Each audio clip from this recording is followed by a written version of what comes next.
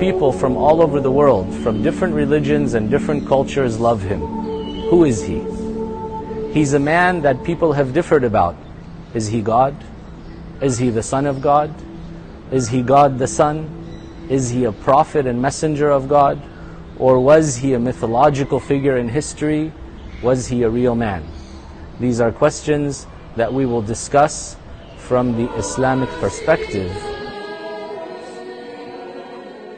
2,000 years ago, Jesus came to the world in the shape of a human in very difficult circumstances. The entire land was controlled by the Romans, who were in conflict with the Jews, who were looking for a new leader and master. Hence, Jesus appeared and said about himself, "I am the Son of God." This was an outrageous statement for people who wondered, how can this person claim that he is the Son of God? They found his allegations very suspicious. But Jesus proved himself to be true by doing acts that only God can do. He did things beyond the human ability. His biggest miracle was resurrecting the dead. This miracle is considered the foundation of our belief. Lately, we celebrated Easter. This is the day when Jesus died and the day of his resurrection. This is the summary of our main belief, that Jesus died for us and he carried all our sin when he was crucified. As Muslims, we love, respect, and believe in all of the prophets and messengers of Allah. We believe in all of them because they came with one message: to worship Allah. We believe that the essence of Islam, submission to one God, was revealed to all of them, but that over time, man-made alterations occurred in those religions and in those scriptures after those prophets and messengers were gone. And this is why we find differences in their belief. One of those points that we find a difference between religions such as Judaism, Christianity, and Islam is the status of and the position of the religion regarding Jesus, peace be upon him. In Judaism, they have taken an extreme that they reject Jesus, peace be upon him. They consider him to be a false prophet and an illegitimate child. May Allah protect us from such a thing.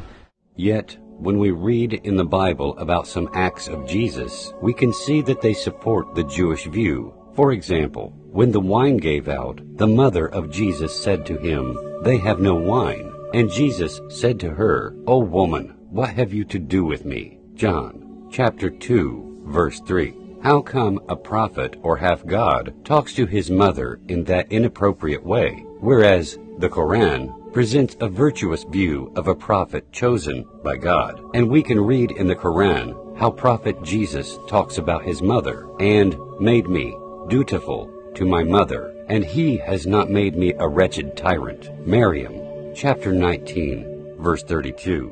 And in Christianity, they have taken another extreme. They have said that Jesus is actually the Son of God, or God the Son, and he is divine and part of a Trinity. But in Islam, we have taken a middle ground. We believe that Jesus, peace be upon him, is a righteous man. He's a noble prophet and messenger of Allah, and he is someone who was free from sin and was an example and role model for the nation that he was sent to. It is surprising how the consecutive Bibles support the Islamic view.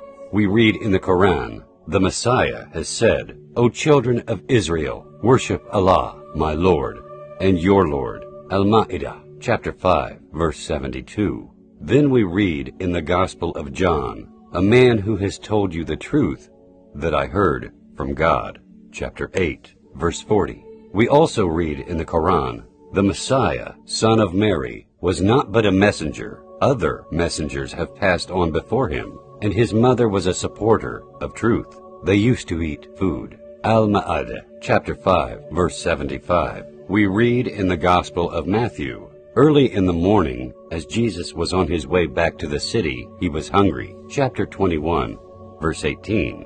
And we read in the Quran, "Never would the Messiah disdain to be a servant of Allah, nor would the angels near to him." An-Nisa, chapter 4, verse 172.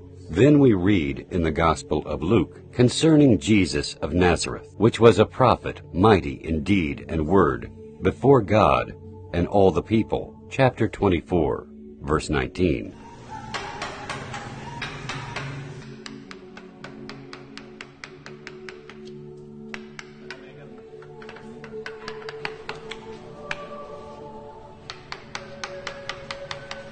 The question whether Jesus was a god or human has been controversial for hundreds of years. Here, in the Protestant Church, we mainly believe that he was both. He was fully human and fully God at the same time. The humanity and divinity of Jesus are not separable, and are not mixed as well. In my point of view, I say that Jesus was the Spirit of the Lord in the shape of a human. It's a unique individual case that's not applicable to other humans. The most important part of any religion is the concept of God. In Islam, we believe that there is no deity and no God that is worthy of being worshipped except Allah, the one that created all things and the one that sent all prophets and messengers. But in Christianity, for example, we find that the concept of Trinity can be difficult to understand.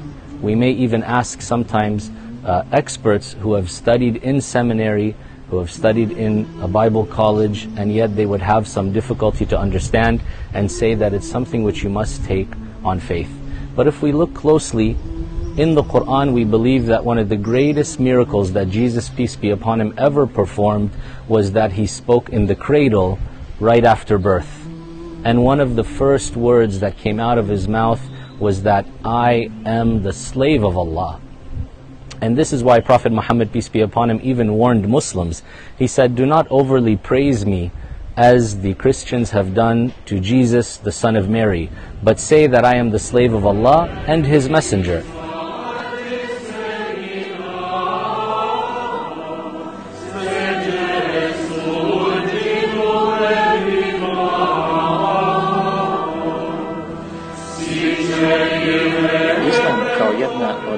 The mission of Jesus, peace be upon him, on earth, was not to be a god to be worshipped. He was a person chosen by God Almighty to clarify to the people how to worship God Almighty. This is the main difference between the belief of Christians and that of Muslims. So at this point, Muslims and Christians separate and take different views. From an Islamic view, the mission of Jesus, peace be upon him, is that he is a servant of God Almighty, sent by him to teach people that they should worship God alone. For God is one and has no partners. This was mentioned several times in the holy books of Christian denominations.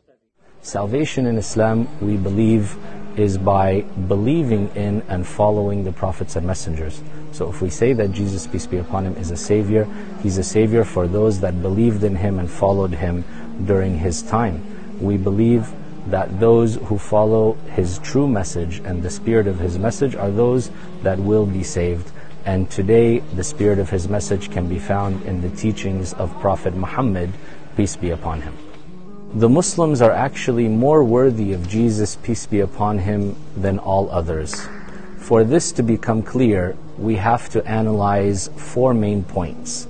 Number one, the prophets of Allah are all related to one another. Number two, the only accepted religious way of life is Islam, submission to one God. Number three, Jesus, peace be upon him, was but a humble messenger and prophet of Allah. And number four, Jesus, peace be upon him, distances himself from the slander and unjustified claims that Christians have made after him. Through my observations, I think that most Christians don't pay attention to other religions. The older generation, who are in their 50s till 70s of age, might have some knowledge about their religion, and they deal with people based on the teachings of their holy books. But as for the following generation, and the generations that will follow them, they're expected to totally drift from Christianity, because sadly, they look at everything in their lives from a commercial or materialistic point of view. They're interested only in the material aspects. How to earn money, how to build a house, how to buy an expensive car. In Islam, we believe that Jesus, peace be upon him, was not crucified. We believe that in fact, someone else was crucified in Jesus, peace be upon him's place, and it was made to appear that Jesus, peace be upon him, was crucified. But we believe that Allah has saved the messenger, Jesus, peace be upon him, and that he was raised up to the skies, and that he will come in a second coming. Now in Christianity, it's believed that he was killed and crucified, and it's mentioned that he said, "Father, Father, why have you forsaken me?" But we believe that these words are not appropriate for a believer to say. They are not appropriate for a messenger of God to say, much less, as Christians have claimed, for the Son of God or God himself to say. to believe that he was abandoned by God and not accept his fate or whatever had been decreed to him. So this is evidence for us that Jesus, peace be upon him, himself was not crucified. Now, similar to Christian belief, we believe that Jesus, peace be upon him, will come again. But in the second coming, we believe that Jesus, peace be upon him, will follow the teachings of Prophet Muhammad, peace be upon him. And he will be a leader that will call people once again to worship only one God and to submit themselves in all of their practices and in all of their way of life to the teachings that Allah has revealed. I would like to invite all of our viewers that are not Muslim yet. I invite each and every one of you to think and to reflect on what we have said today, and to ask yourself, if truly we love Jesus, peace be upon him, then it's incumbent upon us to follow him. And it's incumbent upon us to follow his teachings and his practices. This is a true sign of our love for him. And to be one of those who are truly going to be his followers and with him in paradise in the hereafter, then we have to follow what has been stated in the Bible, and that is that there is only one God, and that God, the creator of all things, is the only one that we should worship, the only one that we should submit ourselves to. And by doing so, we will be true followers of Jesus, peace be upon him, and true followers of all of the prophets and messengers. So I invite each and every one of you to submit to Allah and to become Muslim, so that we can achieve success and happiness in this life, and more importantly, in the hereafter. وَإِذْ قَالَ اللَّهُ يَا عِيسَى ابْنَ مَرْيَمَ أَأَنْتَ قُلْتَ لِلنَّاسِ اتَّخِذُونِي وَأُمِّيَ إِلَٰهَيْنِ مِن دُونِ اللَّهِ قَالَ سُبْحَانَكَ مَا يَكُونُ لِي أَنْ أَقُولَ مَا لَيْسَ لِي بِحَقٍّ إِن كُنتُ قُلْتُهُ فَقَدْ عَلِمْتَهُ تَعْلَمُ مَا فِي نَفْسِي وَلَا أَعْلَمُ مَا فِي نَفْسِكَ إِنَّكَ أَنْتَ عَلَّامُ الْغُيُوبِ مَا قُلْتُ لَهُمْ إِلَّا مَا أَمَرْتَنِي بِهِ أَنِ اعْبُدُوا اللَّهَ رَبِّي وَرَبَّكُمْ وَكُنْتُ عَلَيْهِمْ شَهِيدًا مَا دُمْتُ فِيهِمْ فَلَمَّا تَوَفَّيْتَنِي كُنْتَ أَنْتَ الرَّقِيبَ عَلَيْهِمْ وَأَنْتَ عَلَى كُلِّ شَيْءٍ شَهِيدٌ